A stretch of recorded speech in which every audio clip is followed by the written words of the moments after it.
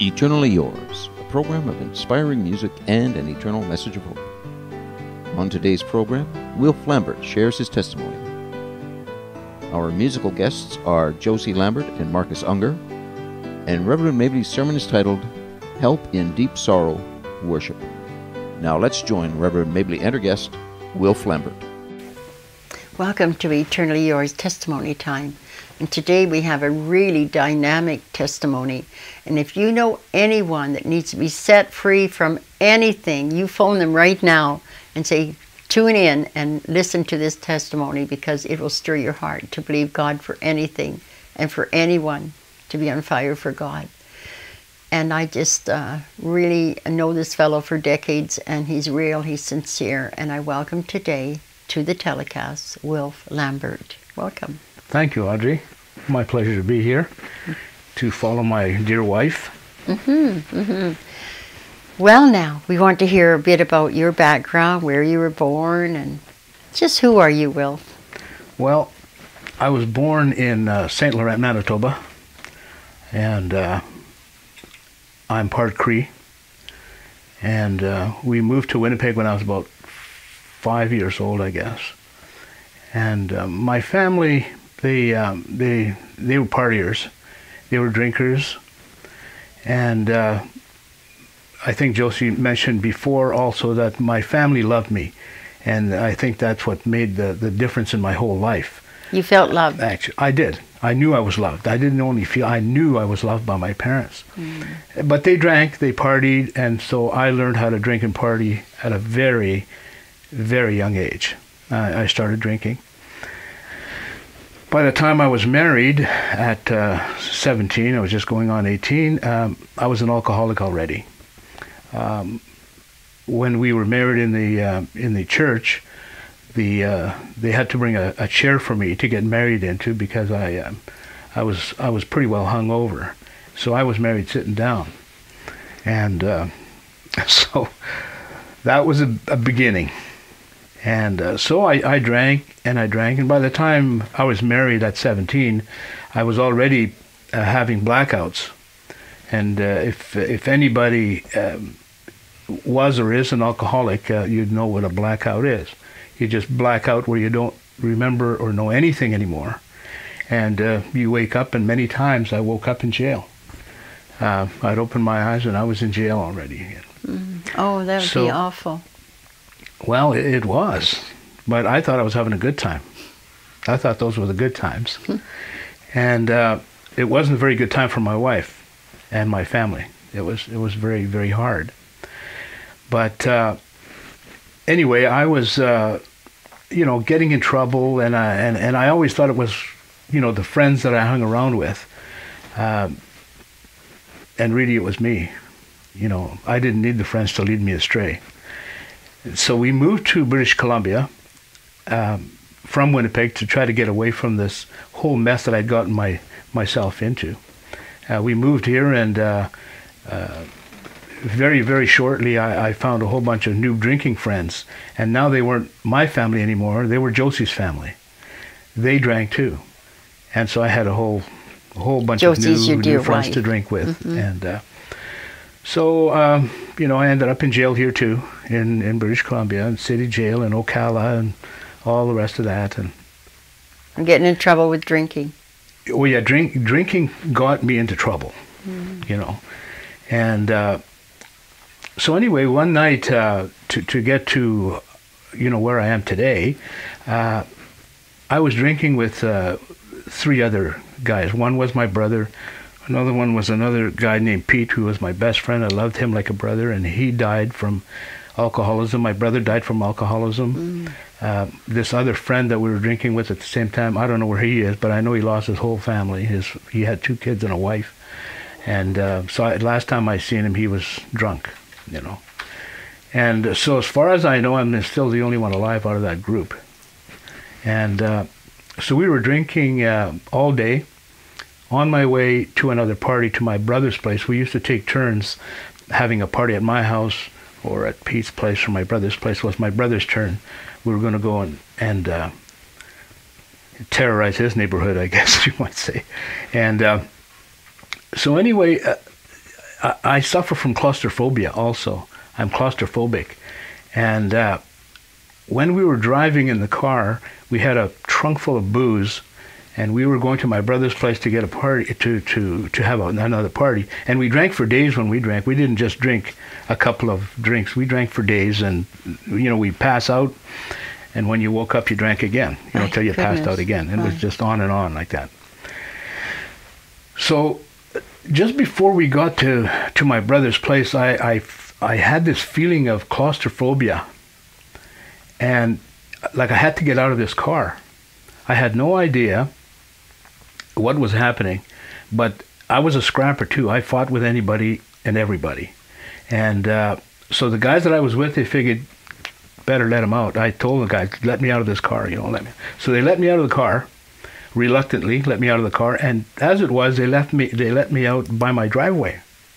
So I went into the house, and Josie came downstairs, and after I'd knocked around and made a whole bunch of noise in the house, and she led me to the Lord. Again, I had no idea why I was in my house. I had just gone. I'd been drinking all day, so I was pretty drunk, and have no idea.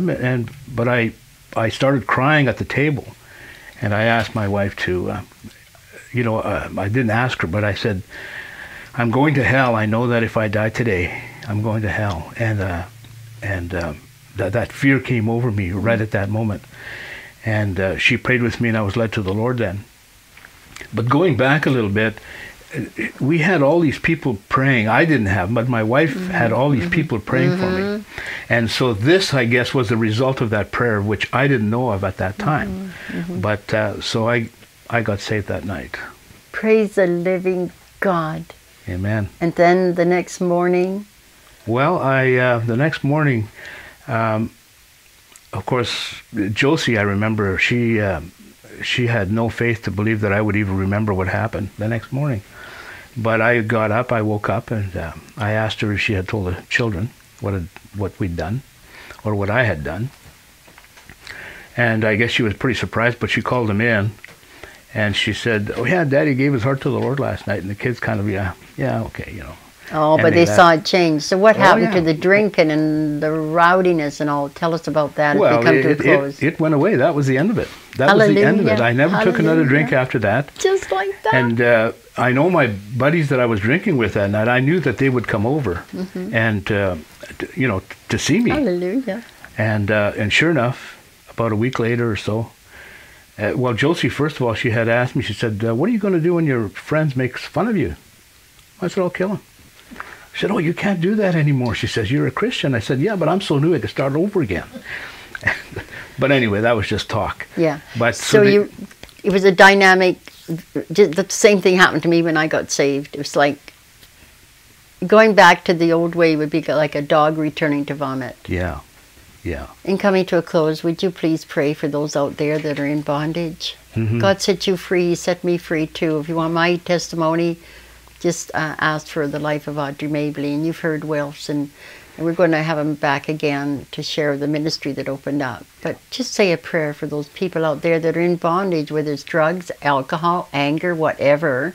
God is no respecter of persons, means He loves you like He loved Will. If He set him free, He set me free, He will set you free. Yeah. Jesus is the liberator. Yeah. Please pray for the viewers. Yeah. Oh, Father, we just come to you right now, and Father, we pray right now for all the people that are watching, and all the people that know somebody that's in this bondage, Lord. And sometimes we pray and we look at these people and we think that there is no salvation for them, and they're just too far gone. Well, Lord, we know that alcohol and drugs are nothing for you, and you can work past and through that, Lord, just like you did for me. Father, I know it was easy for me to give up alcohol because I never took another drink after that night. But I know that it's not like that for everybody. And Father, I just pray that that if you are in this bondage, that you will turn to the Lord. Turn to the Lord and just pray and have people praying for you, as many as you can. And I just pray right now. I just pray right now for everybody Yes. Just touch them, Lord. I thank you in Jesus' name. Amen. Amen. Set them free, Lord. If you need more prayer, phone in the counselor. Thank you, Will. We'll hear from you again. Thank You're you. welcome. Why should I feel discouraged? Why should the shadows come? Why should my heart be lonely and long for heaven and home when Jesus is my portion, my constant friend is He. His eye is on that little sparrow, and I know He watches me. His eye is on that little sparrow, and I know He watches me. I sing because I'm happy. I sing because I'm free. Oh, His eye is on that little sparrow, and I know that He's watching me. Let not your heart be troubled. His tender words I hear, and resting on His promise, I lose all doubt and fear. Though by the path He leadeth, yet one step I would see. His eye is on that little sparrow, and I know that He's watching me. His eye is on that little sparrow, and I know that He's watching me. And I sing because I'm happy. I sing because I'm free. Oh, His eye is on that little sparrow, and I know He's watching me. And you too. And you too. And you too.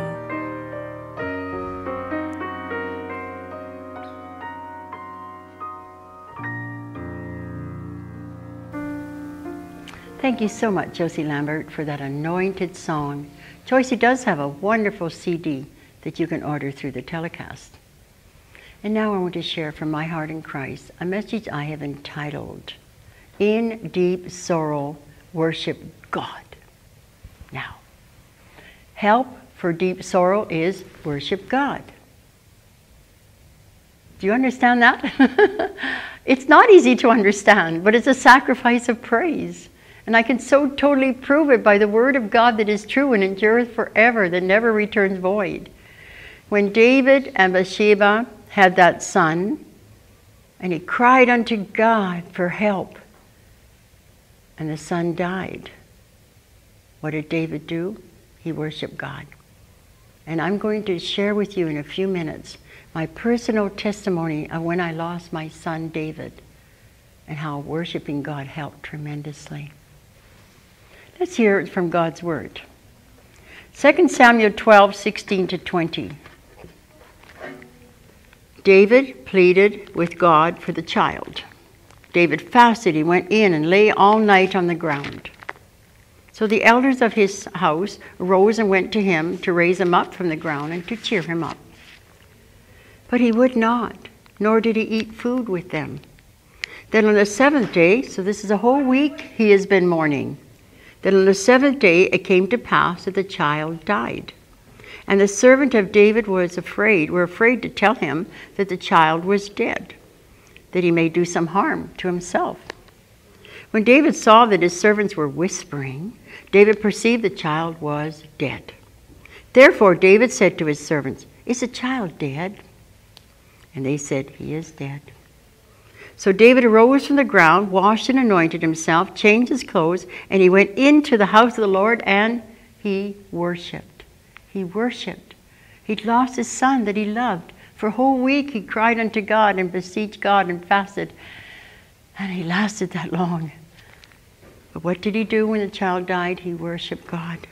Then he went into his own house, and when he requested, they set food before him, and he ate. Now how I know this is true is because when I lost my own son in a tragic incident, he was in his 30s. I have six kids, all grown up, 13 grandchildren, and he was my third born. And I remembered. The Holy Spirit helped me remember what David did when he lost his son. So I went up into my bedroom, lifted my hands towards the Lord and worshiped him. I sang a love song to our God. I sang a love song to Jesus Christ. I welcomed the Holy Spirit. I gave the sacrifice of thanks, because when you're worshiping God in deep sorrow and sadness and trouble, it's a sacrifice of praise. You don't really feel like praising him. But Psalm 22 says that God dwells in the praises of his children. And so in his presence there's fullness of joy. In his presence the enemy is made to perish. You see, when you lose someone or some deep loss, the enemy comes along and tries to put overmuch sorrow on you. And if you have overmuch sorrow, you can go down the depths of despair and even be tempted to take your life. That's what overmuch sorrow does. So to prevent that, give God the sacrifice of thanks and pray to him, "Lord, help me not to have overmuch sorrow." So we worshiped God, and then he sat down and he ate. And we need to follow that example. So that's what I did. Up in my bedroom, I worshiped God. I said, "Oh, thank you, Father. Praise you, Lord." And I was determined that my Lord God Almighty would be glorified somehow, some way, through the loss of my son. That Satan wasn't going to get any benefits from that. And what happened was, with my evangelistic zeal, I said to my pastor at the time, I said, "I'm going to give the gospel and I'm going to do the funeral." Because I knew I had the anointing to win people for Christ, and I was determined God was going to be glorified. The pastor kindly said to me, "Okay, Audrey, but if you can't do it last minute, I'll stand in the gap and I'll help you." Well, I did, by the anointing of God. The funeral home was packed. I gave the gospel, how Jesus Christ died on the cross for our sins and he rose from the dead. And if they asked Christ in their life, they would be born of God, have the gift of life eternal as they confess Jesus Christ as Lord and live forever and ever with the Lord in eternity future. And you know what happened at that memorial for my son in his 30s, as I said? It was a chorus of people receiving Jesus. God was glorified in the loss of my dear precious son. And people would say to me, "Oh, it's going to hit you later. You're really going to find this hard. It's going to hit you like a thunderbolt." My dear fellow folks that are watching this telecast, it's been over 20 years. I didn't fall apart. I didn't take any alcohol. I didn't take any drugs. I just took strength from my God. So what I'm telling you is true. If you will worship God in the midst of your trying times, he will come down and he will strengthen you. The enemy perishes in the presence of God, and worship brings down his presence. Amen. Hallelujah. Praise you, Father, for that. Praise you, Jesus, for that. Let's hear another story from the Word of God. Job, in his troubles, he worshiped God. You can look at it in Job 1, 8 to 11. But I'm going to read a few verses. Verse 12, 20 to 22. 12 and 20 to 22. The Lord said to Satan, "Behold, all that he has is in your power. Only do not lay hand on his person." So Satan went out from the presence of the Lord. Then Job arose, tore his robe, shaved his head, and he fell to the ground, and he worshipped God. He worshipped God. Satan was troubling him. Satan was troubling him so much. He took his children. He took his cattle. He was one of the richest men in the East. He took everything that he owned, stripped him, so to speak, of all his fortune. Just his wife was left, who said to him something like, "Why don't you curse God and die?" But no, Job did not do that. You see, Satan had to check with God how far he could trouble Job. You are never going to get from the enemy of our soul or people or anything, anyone that is greater than God is prepared to give you the strength to come through it, pure gold, and have stronger faith and exercise your faith muscle. That has to be truth, because it's true. He loved you and me like he loved Job. But what did Job do in the midst of it all? He worshiped God. I wonder what his wife thought of that, but he had the wisdom. He worshiped God. I encourage you, and I'm reminding myself, worship God in troubles. Worship God. Worship him. Sing a love song to him. Not just songs you might learn in church, not just hymns you might know, but make up a love song. Like, praise you, Lord Jesus. I love you, Holy Father. Just put it to melody, how you feel about the Lord. For God instructs us even to laugh at our troubles. You could look at that in Job 5:21-22. Hallelujah. For restored joy, worship God.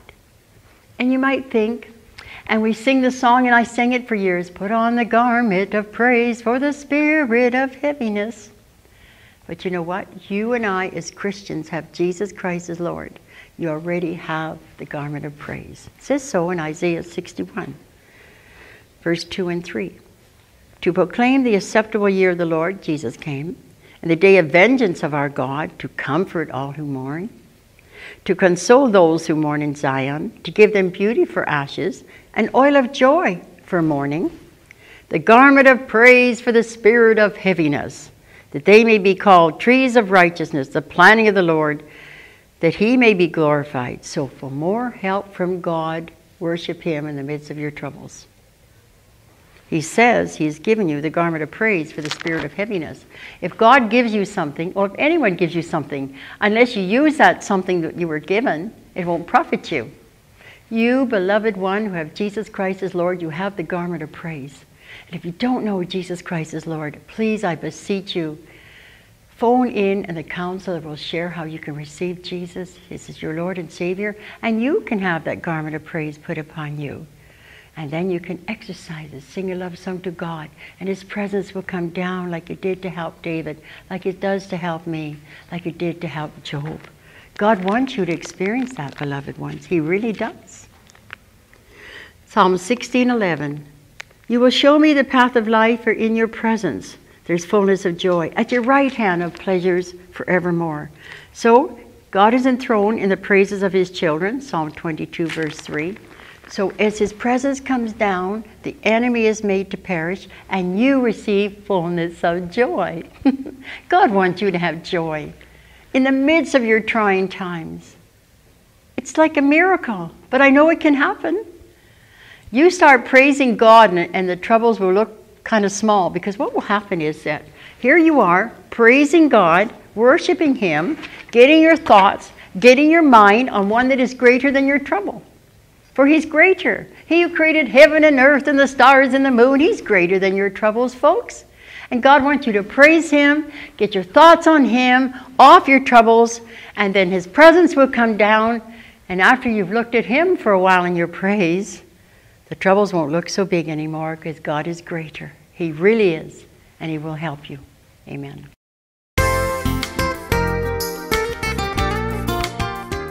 Eternally Yours Television is entirely supported by interested viewers and listeners like you. In appreciation of your gift of $20 or more, we are pleased to offer a gift. Please prayerfully consider your role in supporting Eternally Yours Television. Precious ones who God loves so dearly, I know there are many times in our lives when we go through deep, trying things. It's just part of living, it appears. And when you heard the story that I shared during this message, the true story of what happened to me, true story of what happened to Job, true story of what happened to David, the psalmist, you need to really grab hold of that, please, dear ones. There's this hope for you. Just be diligent, be desirous, even a sacrifice, worship God. He's worthy of your worship. He made heaven and earth, the stars and the moon, and He made you for His pleasure. He's worthy of our worship. And if you will do that, He will honor it. Oh, I know He will honor it. Like I know from experience, it's really true. Make up a love song to God. Shall I show you how? Just think of words of love towards our Creator and put them even to a melody. Words like this: I love you, Lord. I worship you. I praise your name. Most holy Lamb, you are honored here. You are worthy, Lord. Hallelujah. Hallelujah. Just sing a love song to Him. Sing in the shower. Sing on the way to work. I was singing in Aquafit the other morning, and a fellow said to me, I like your singing. And I said, I'm singing to the God I love. It was a witness event. I could witness about Jesus. And you know, ask God to fill you with the Holy Spirit too. The sign of a Spirit-filled Christian is one who worships God. And may God put in your life and mine an attitude of gratitude. And I really want to pray that you will believe what you've heard today through the telecast. You will believe that if you will worship God, He will come down, and in His presence you'll have fullness of joy. In His presence the enemy will be made to perish. Now I want to pray for you. Oh, Father in heaven, help us, your children, to praise you. You have given us a garment of praise. Help us exercise that garment of praise, even when it's a sacrifice. Help me, help them to do so, God. Help the viewers to know it's really true. Help this message to sink in our hearts deep and strong. If we will worship you, you will help us, Lord God. You will come down. You will make the enemy to perish. And you will grant us fullness of joy. And you're worthy of our praise, Father. Help me, help your people watching to truly worship you and sing a love song to you, Lord. Not just the hymns we know, but a love song. In Jesus' holy name. Amen and amen. And thank you for watching. I hope you'll support the ministry. We could use your help. Amen.